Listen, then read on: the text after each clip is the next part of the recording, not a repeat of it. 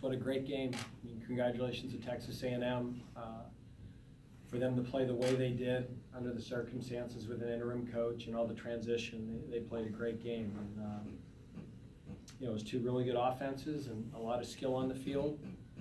And it came down to one play, and we were fortunate to make that play. So it's been a magical week for us. I want to thank Will Webb and the entire Belk Bowl committee. They really put on a first-class week. Our kids just loved the entire week, the activities, the meals. It's really been a special week that our kids will never forget.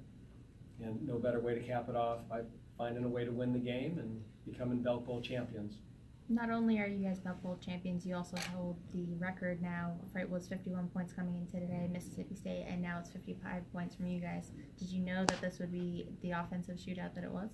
I thought it would be.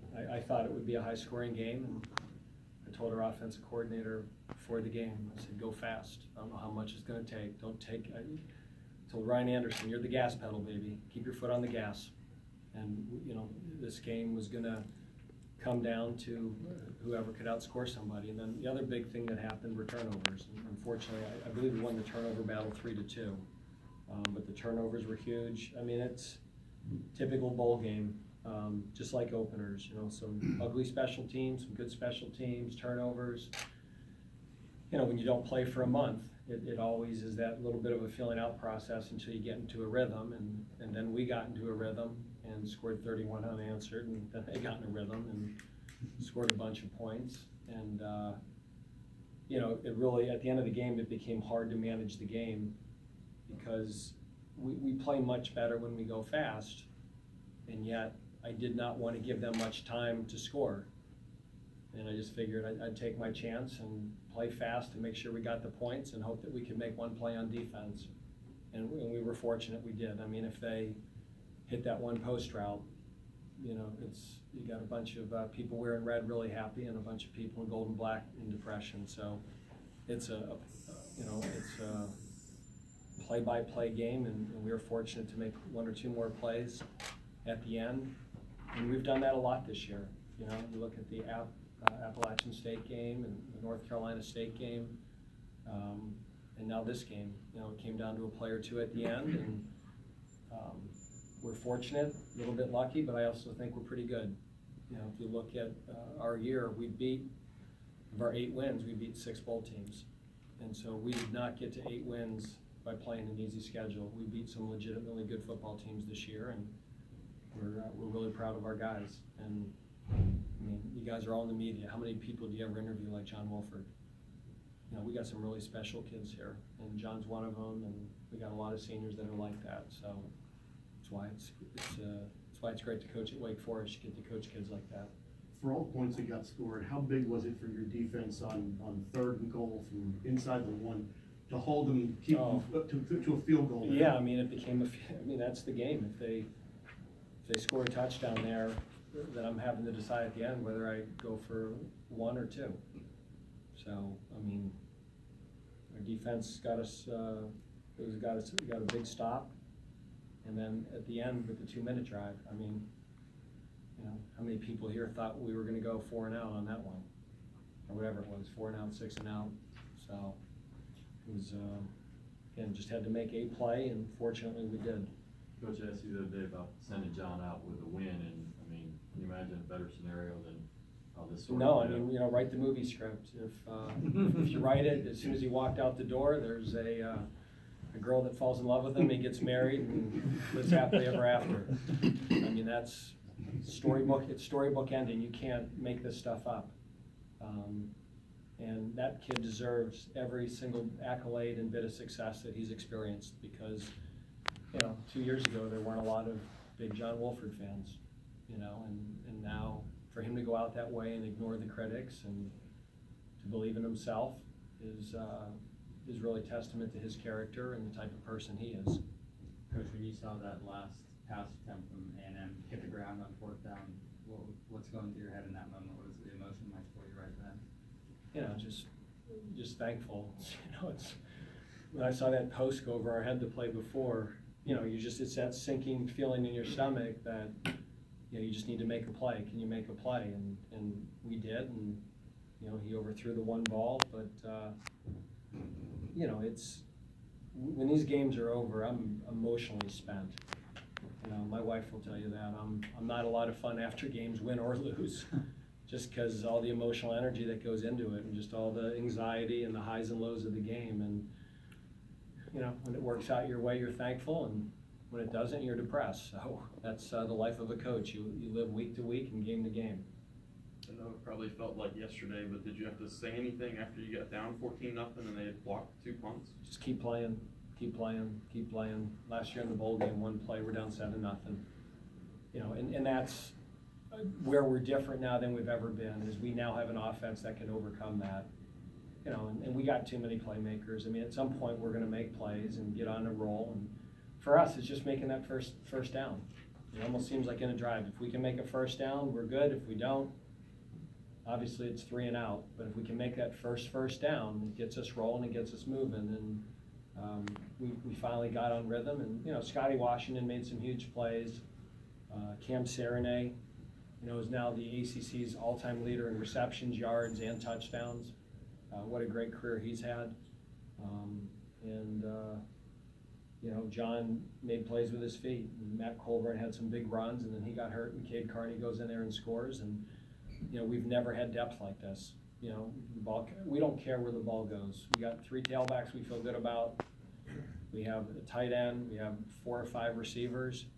And, you know, we've got big shoes to fill with John graduating, Kim graduating, but we've got 9 of those guys back. And I told the team afterwards that, you know, last year the bar got raised to 7, this year it got raised to 8, and we want to take that next step. And we've got to embrace that challenge, knowing that there's not one easy part of it. It's really, really hard. In our division, in the ACC and the Atlantic, it's hard to get to 6-7 wins. It's hard to get to a bowl. And now to take that next step is a really tough step, because we're going to have to keep winning games against good teams. I think there's a confidence now that we haven't had in the past.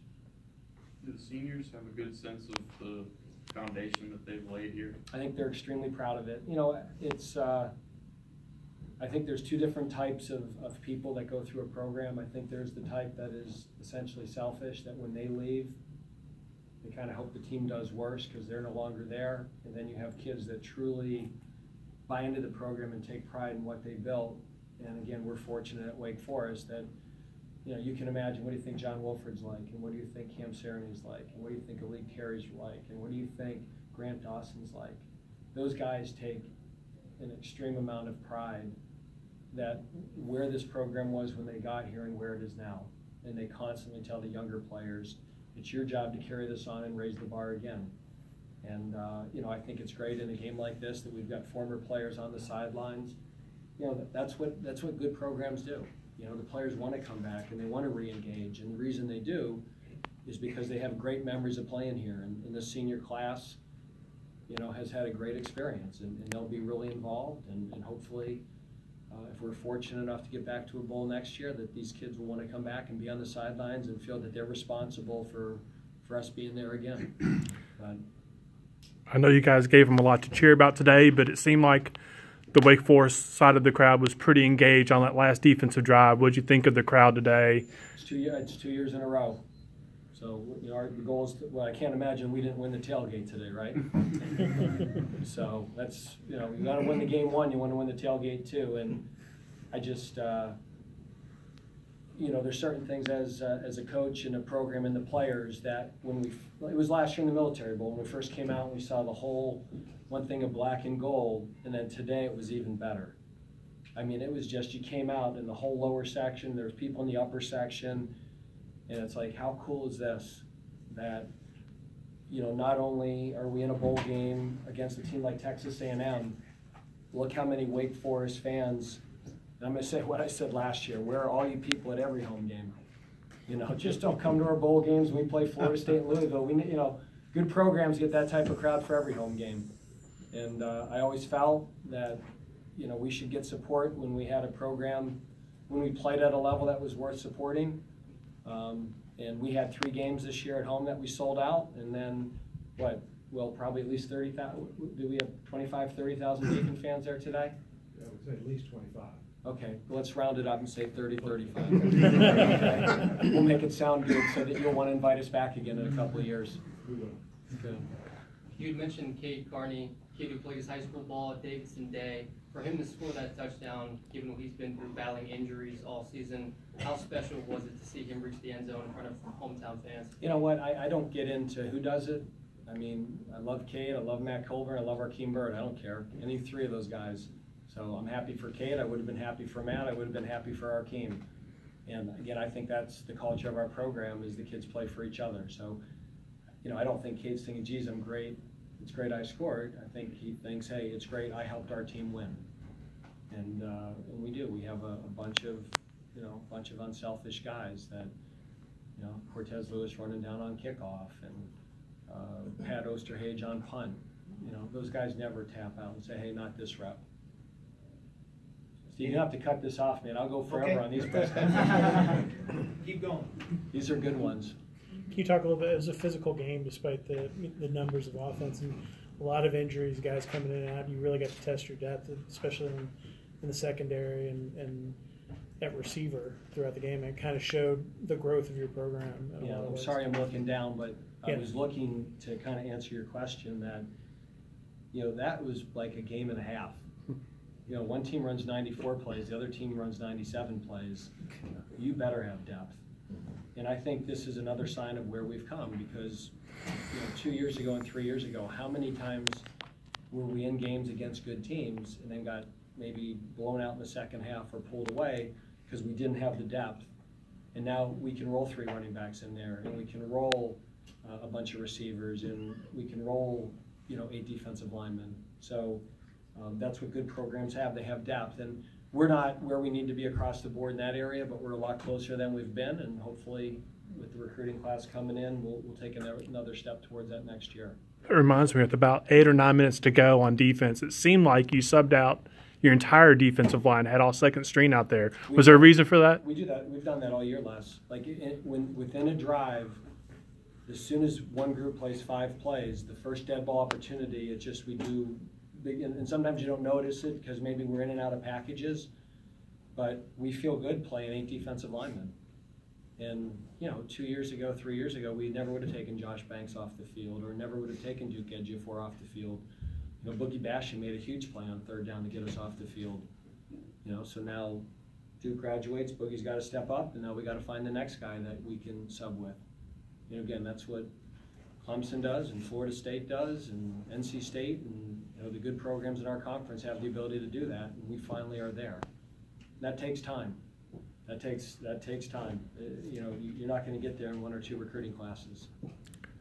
There are some critics that say maybe there are too many bowl games, but then you look and you see the level of competition today and the emotion over the win. What would you say to those folks? Yeah, go in that locker room and tell our players there's too many bowl games, and it's all of it. It's like what, you know, it's not just the game. It's, you know, it's college football. It's an experience for these kids. So they come down to Charlotte, and they go to Charlotte Motor Speedway, and they go to the NASCAR Hall of Fame, and they get to go shopping at Belk.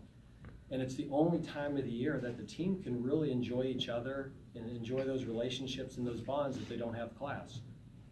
And it's not just about the game. And the game, again, was a great game and went down to the wire. Our players remember the whole experience. And, you know, anybody that says there's too many bowl games, I guarantee it didn't play college football or doesn't coach it. You know, you know, and I'm sure the ratings today were good. That was a great football game. And don't tell me that Texas A&M and Wake Forest didn't really care. That was good football that was played today. That was a high-level game in every way. So it's not the NFL. These guys aren't professionals. Part of it is the student-athlete experience and the bowl experience. And it was an incredible bowl experience. And again, that's a credit to Will and his staff and everybody here that's connected with the Belk Bowl. This bowl is run first class in every way. So our players had a great week that they'll remember the rest of their life, and they're going to get rings. So, what does the 24-hour rule become when you go to bowl games? I told players they can enjoy it 1 week. So said when they're home, I go, you know, the seniors, they can enjoy it the rest of their life. What they do now is their business.